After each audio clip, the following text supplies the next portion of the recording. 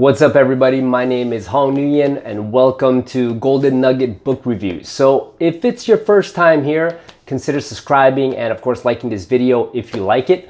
Now here at Golden Nugget Book Review, what I do is that I extract one golden nugget from a book that I'm reading, nonfiction, and I share it with you guys in under 5 minutes. So today's book is Living on Purpose by Dan Millman. Now I'm just going to read the description here of the author. He's a former world champion athlete, university coach, college professor, martial arts teacher, and of course, best-selling author. He wrote The Peaceful Warrior, that was the first book I read from him, and it was very interesting, very enlightening. Anyway, so I saw this book, I bought it. I bought this a while ago, and there's one nugget in here that I want to share with you guys today. I read this book years ago, and I just pulled it back out, and this is what I remember from this book, and it stuck with me. So I think that it might stick with you guys too if it applies, right?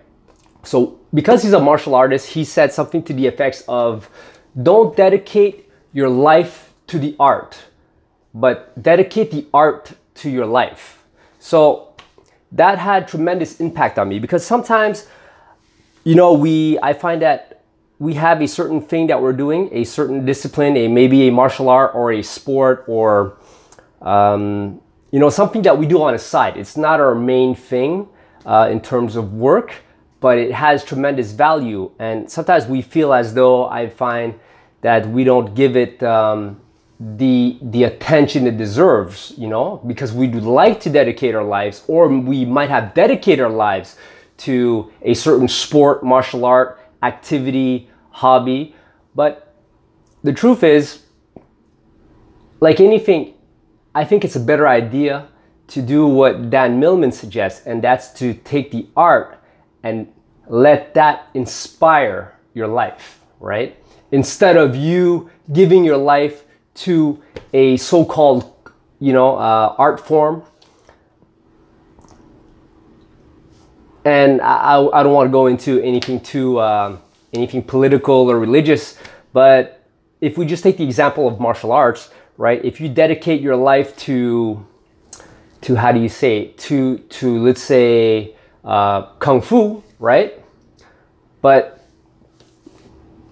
you know, it might not be the best idea in my opinion because Kung Fu is not going to love you back. It's actually a tool, a system you're supposed to take and apply to your life. So that's where I think that taking the art and applying it to your life, right? So not dedicating your art dedicating your life to the art, but taking the art and dedicating it to your life. So you're taking the tool, the system, and you're applying it and you're infusing it into your life so that it makes your life better, right? Because why should we as human beings dedicate our lives to something that's inanimate, like an object or just a thing or a concept or an idea? Like, it's kind of silly.